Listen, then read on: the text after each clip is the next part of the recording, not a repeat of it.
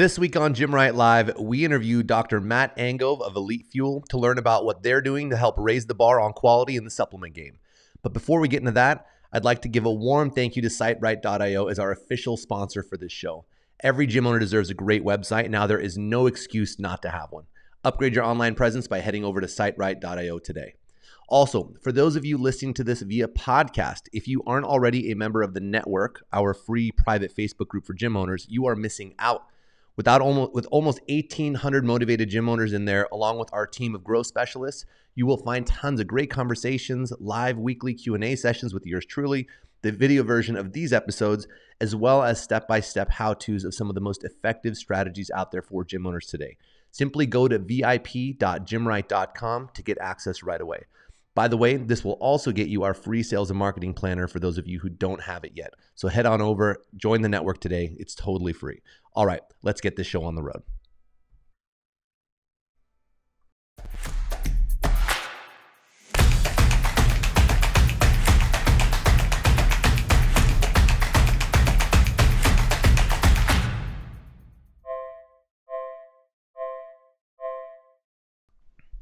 Hello and welcome to this week's episode of Gymwright Live. I am your host, Marcus Gurzy, and this week we welcome to the show Dr. Matt Angove, co-founder of Elite Fule.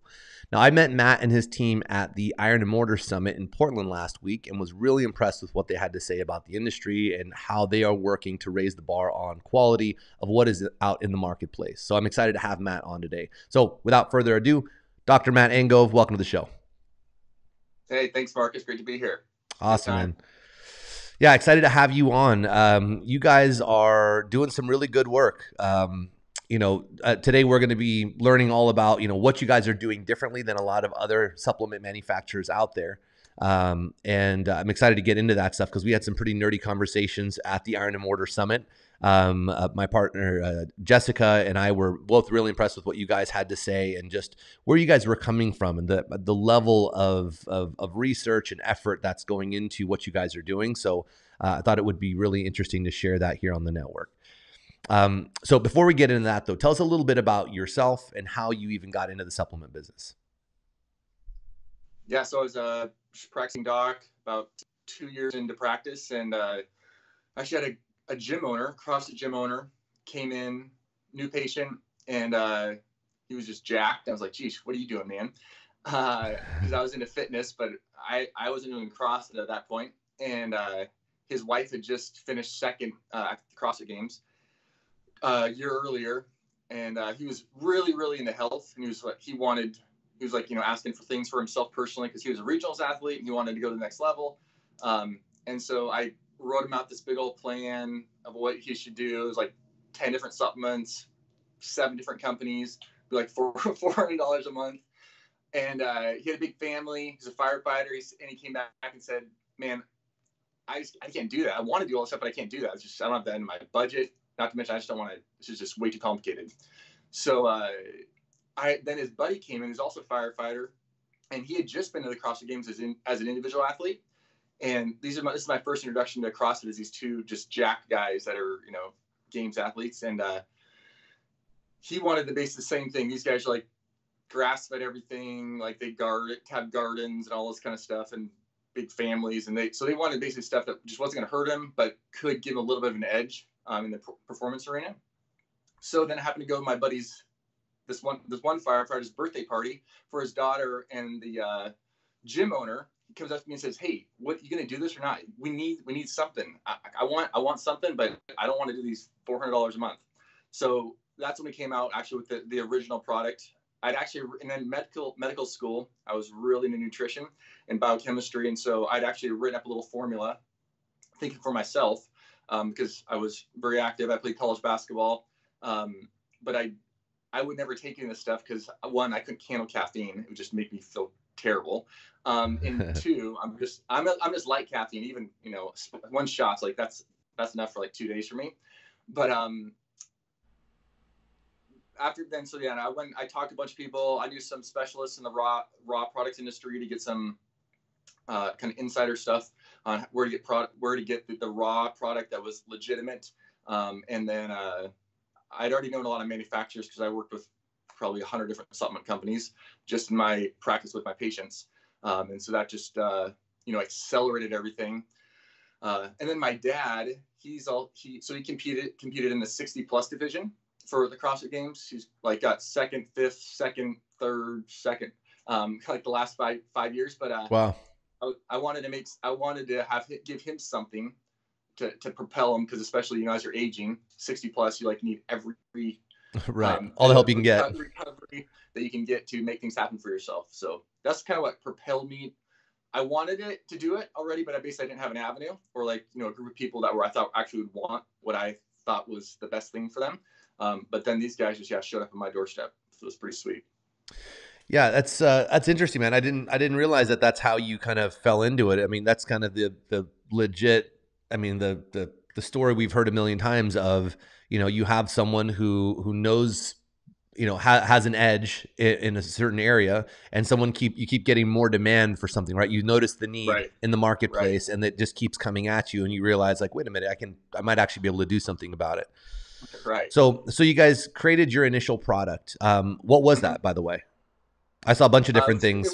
Their initial product was called Elite Fule. We Okay. had this one flagship product. It's now, that product has been morphed as science changes, and we get better and better about 5 times now. And it's called The Fuel. It's our pre-workout product, stimulant free, that kind of thing. One thing I wanted to mention on that whole, we talk about stimulant free all the time. And the reason being is that there was this study in 2017 that showed that when you had caffeine anhydrous, which is like caffeine that's in most pre-workouts or Bang drinks or Red Bulls or all those those special companies.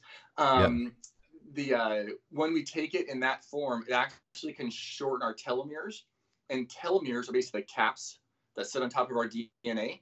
So the longer your telomeres are, the less risk you have of essentially any disease of chronic nature. Also general, just like acute illness, from your immune system is more robust if your telomeres are longer.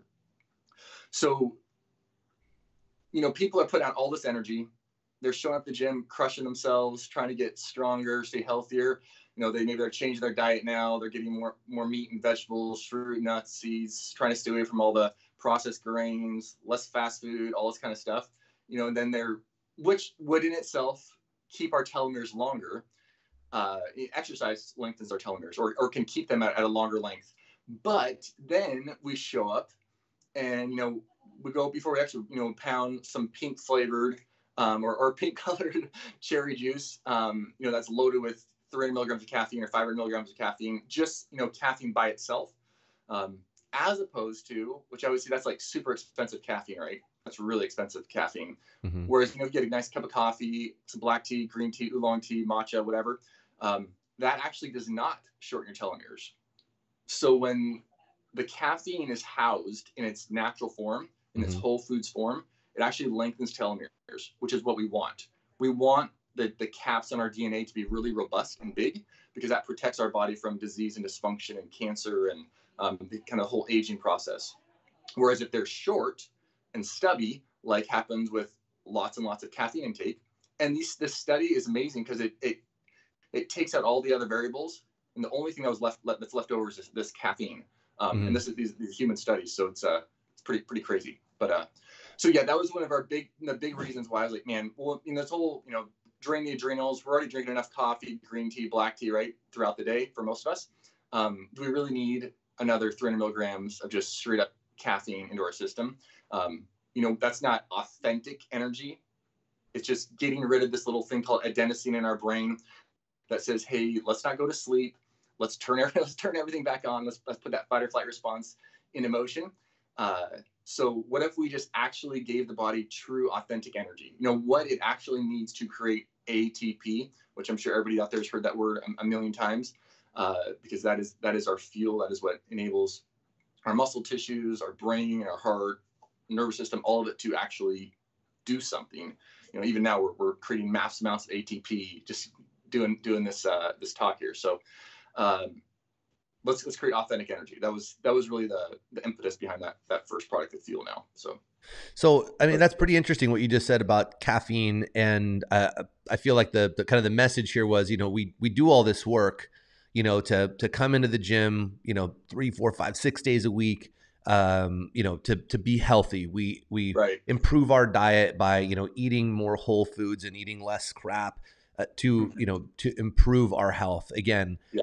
Yet, we're doing all this work, and then you are using cheap supplements, or I mean, made with crap or with things that aren't really helping you and are actually Mhm. hurting you, Right. when it comes to making you healthy. It may give you a gain, it may give you a benefit, maybe for that workout, or even just as far Right. as your performance gains go, but it's very unhealthy what you're doing, right? Right. And so, Yeah.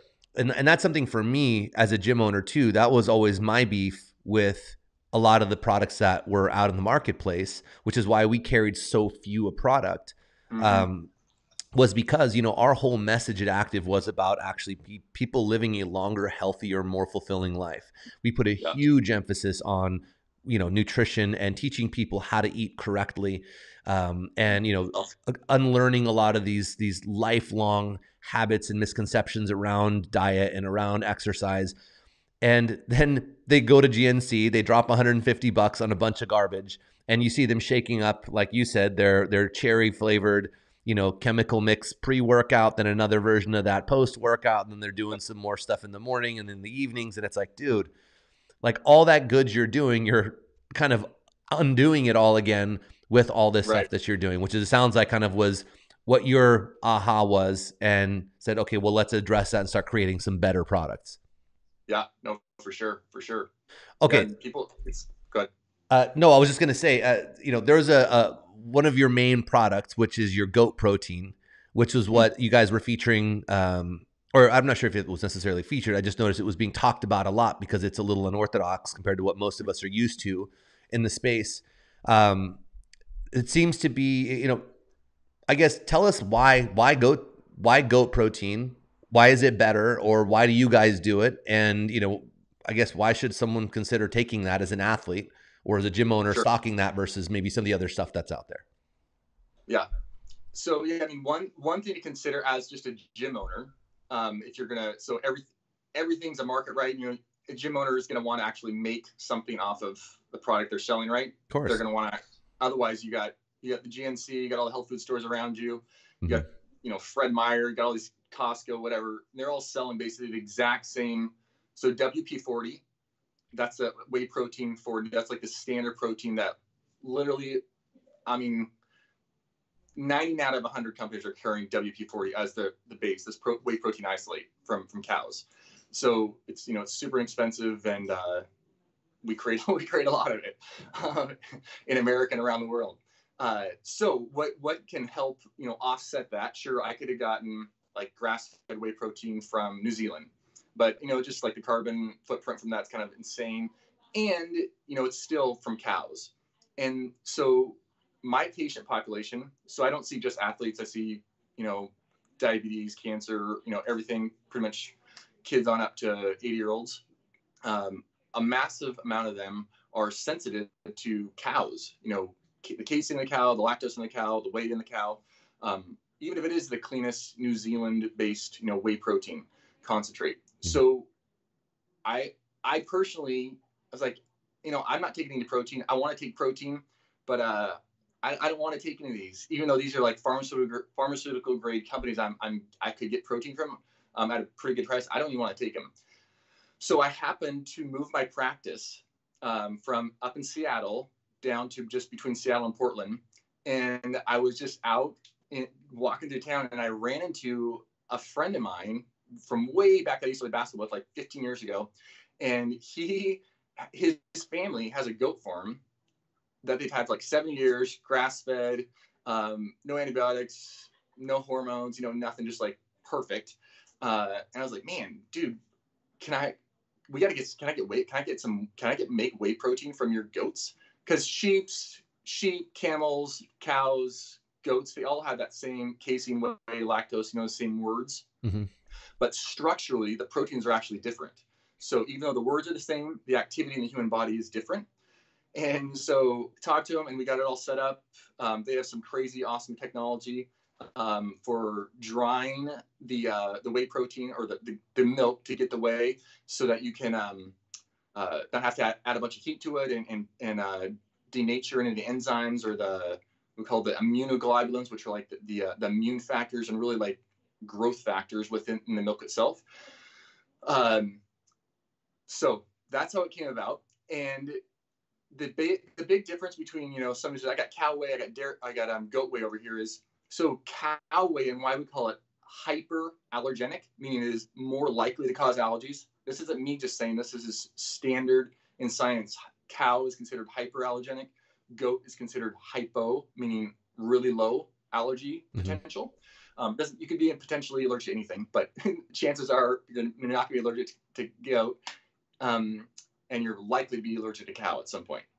So when you intake, say, whey protein concentrate from cows, from these grass-fed New Zealand cows, it forms this hard curry-like substance in your stomach, which is very hard to digest, kind of nicks along the small intestinal lining, potentiates potentially leaky gut and a lot of changes in your microbiome, which is basically the makeup of your gut bacteria and the balance there. Whereas when you ingest goat whey, it actually forms this really soft, fluffy bolus in your stomach, which doesn't have any of this deranging effects on your microflora, which is amazing. And it's why that all kinds of people take this active whey goat protein and don't have any issues. And yet, you know, they've stopped taking whey protein. Maybe they went to a vegetarian protein for a while because they were having so much gas, bloating, even nausea. I had one buddy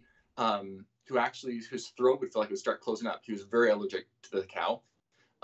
So I sent him a couple packets of the goat just to try, and you know what? Zero issue. So it can be kind of hard for people to understand. And I've thought about it from a marketing logistics standpoint, like what would you do? How do you differentiate? Because the words are the same, right? I can't change, you know, this says whey protein cow, this is goat whey over here, but structurally they're different. And that makes it very, very different on how it affects the human body.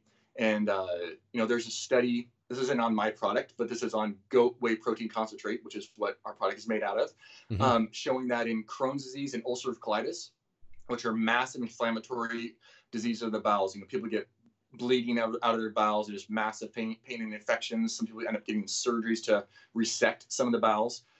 So it was actually shown that goat whey protein concentrate would decrease all these inflammatory markers like interleukin-6, interleukin-10 that proliferate in these conditions. So if you can shut those inflammatory markers down, you slow those pathways down, you're essentially reversing the condition, which is pretty fantastic, right? And that's just from, you know, whey protein, specifically goat whey protein. So it's yeah, I mean, if you're gonna, I always tell people, you know, you don't have to take protein. America, generally speaking, you can eat enough meat. You can eat, you know, to get enough protein. We're not going to be just protein deficient like crazy, unless maybe you're pregnant or something, or, you know, you're 70, 80 years old and just literally not eating enough calories.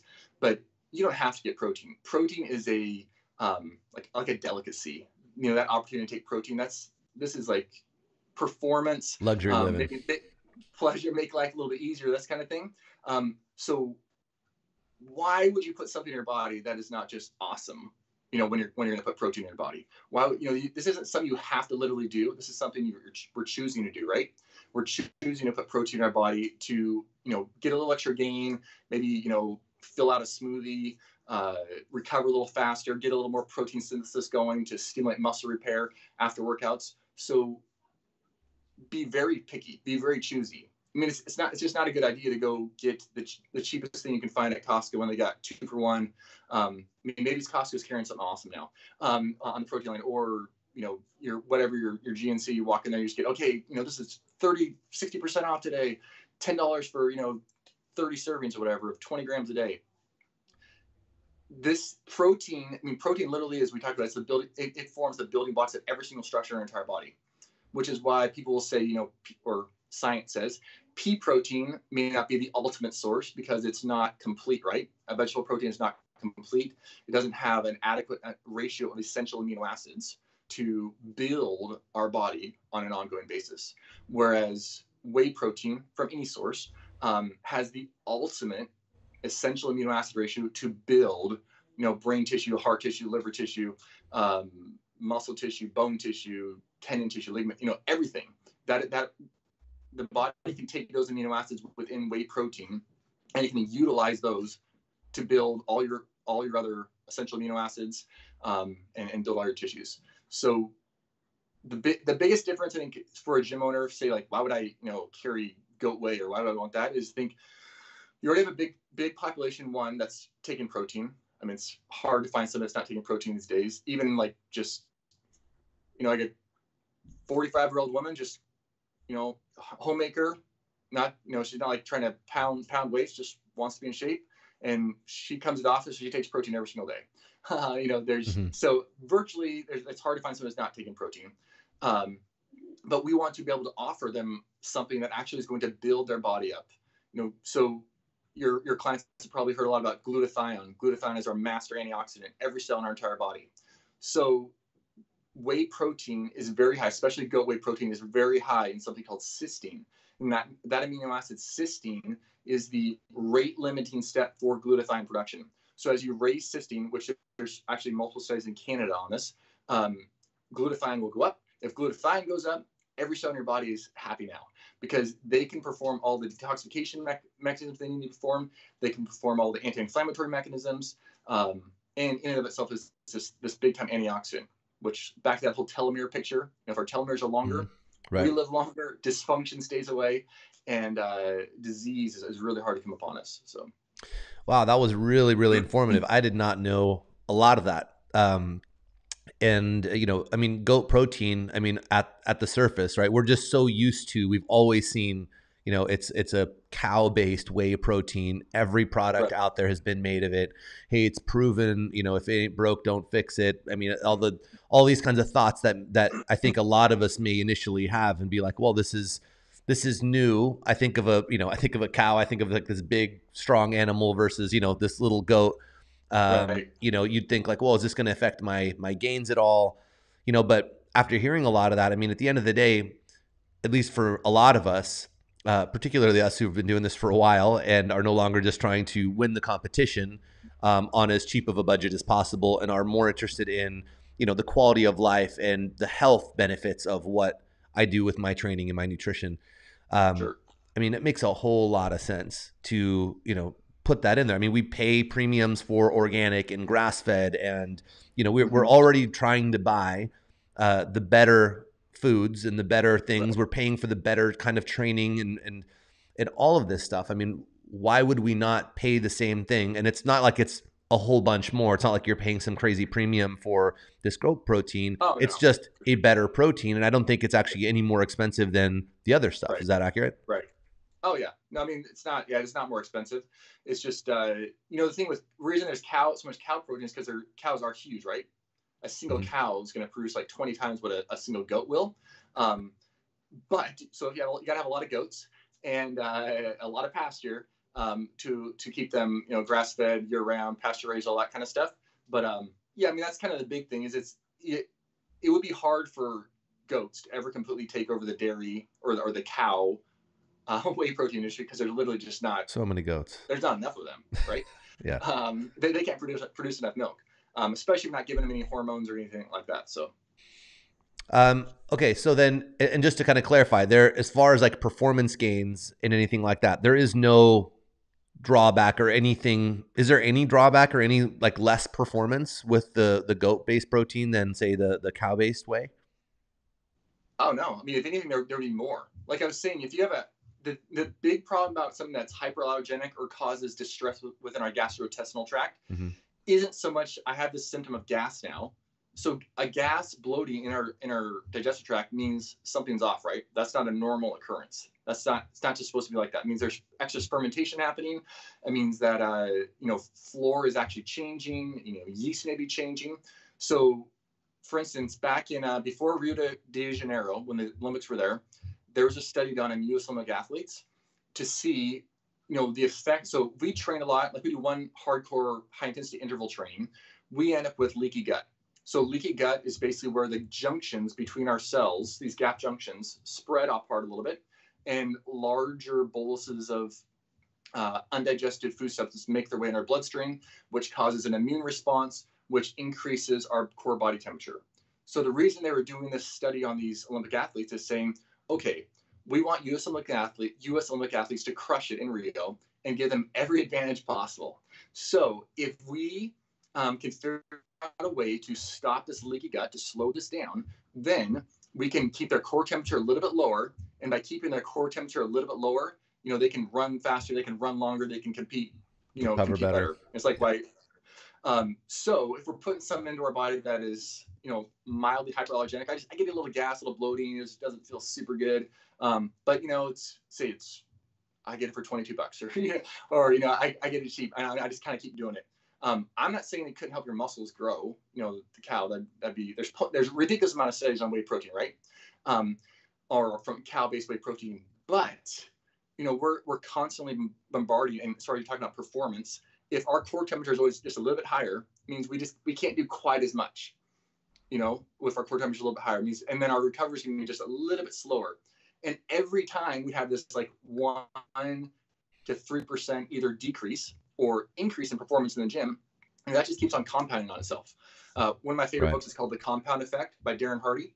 And, he just talks about all the ways, these little itsy bitsy things just keep compounding.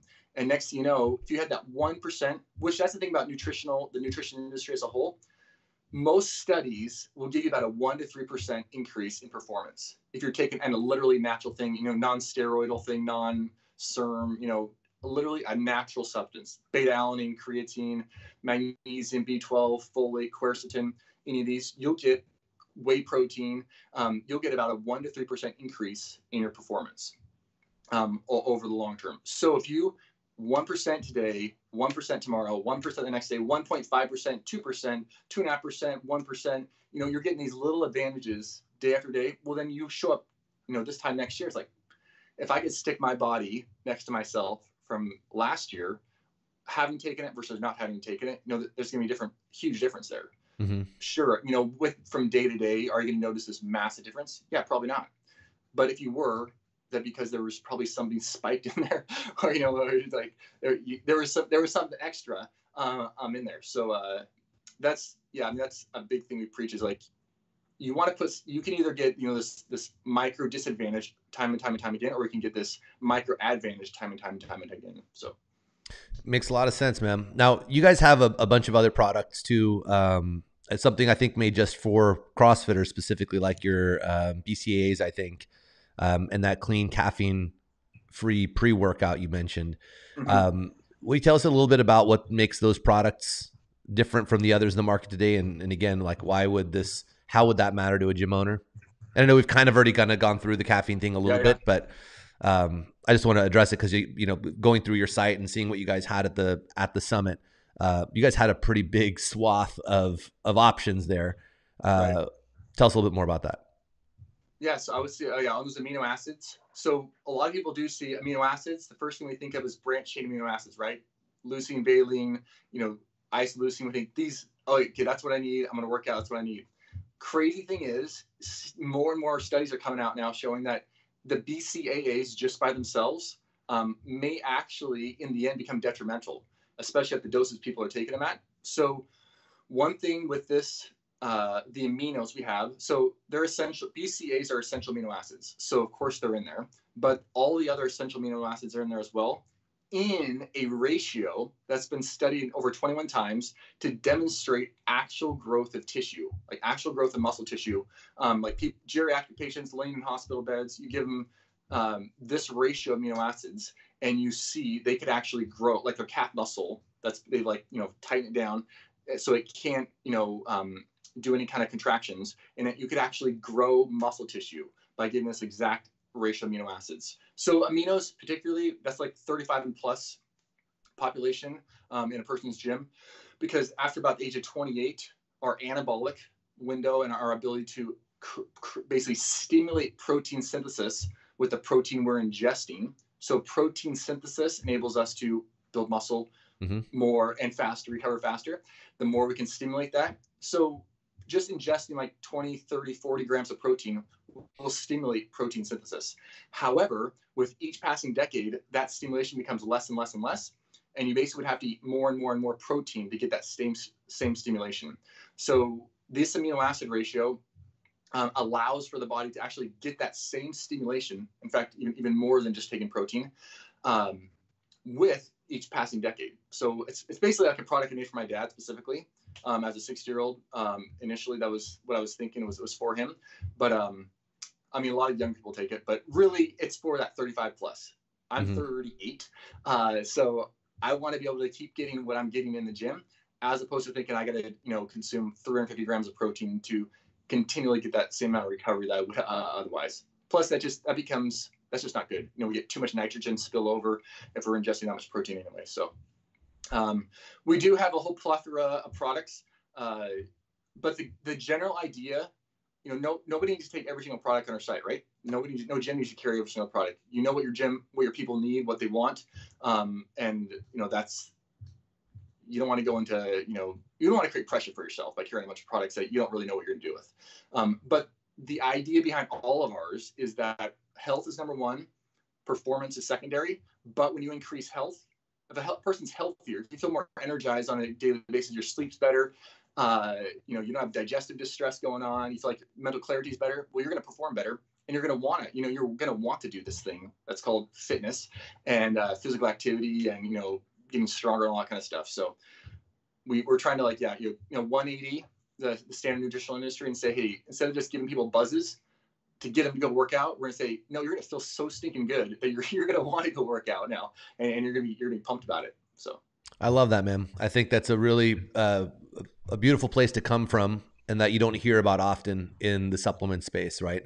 It's about making money. It's about marketing. It's about buzzwords. It's about shortcuts, silver bullets, and I get it. I mean, every industry has its thing, right? And right. How most people do it. And again, I know plenty of people who run supplement companies who, are actively always trying to do a better job than the next. And, and what you guys are doing is really standing out, especially making health the first priority and not the performance gains, because it inherently leads to performance gains if you're healthier, right? And longevity, right? We want, at least what we preach as far as, what we hope for our gym owners is we want members for life. We want to create lifers, right? Those are the best clients to have. And, we want to give them tools that are going to help complement that and not undo that, right? And create more problems for them 2, 3, 4 years down the road, or however long it is. So awesome, man. Well, the final question for you today is, in one sentence, if you could give one piece of advice to a gym owner, what would it be? I mean, I think just what you're saying actually there is like, how can I create a lifelong member here? How can I create this person that's came to the gym right now? How can I make it so that they have every opportunity to keep coming back? They're not getting injured. They're recovering well. What problem am I solving for this person on a daily basis? Because that's how you're going to grow your gym and keep your gym with ease. It's always easier to keep somebody right than to try to get a new client. 100%. Absolutely. Right. Too many people get too caught up on the just getting more new people in the door, when if you just kept those that you had longer and better, you wouldn't have to try so hard on the front end. Right. Awesome. Matt, thank you so much for coming on today and sharing your wisdom with us. You know your stuff. It shows. And you guys have got some great products, man. I'm actually looking forward to trying some myself. I want to see how much better I can feel because, again, I'm also 38. Or actually, technically, I won't be for another 2 days. But in 2 days, I will be 38, and I, too, want to feel a little bit better. So I'll be checking your guys' stuff out for sure. So where can people find more about you and or get in contact with you or Elite Fule? Yeah, I mean, at Elite Fule, pretty much for all social media stuff, www.elitefule.net. And my personal is Dr. Wholeness, at Dr. Wholeness on all the stuff. That's where I do a lot more educational stuff for general population and athletes. So awesome, man. Love to chat. Awesome, man. Thanks again for coming on today. And I want to thank all of you motivated gym owners out there for joining us today as well.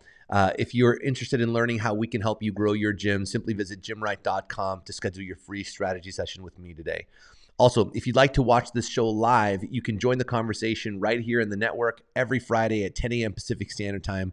Thanks again for your support. Now get out there and build something that matters. We'll see you guys again next week. Bye-bye.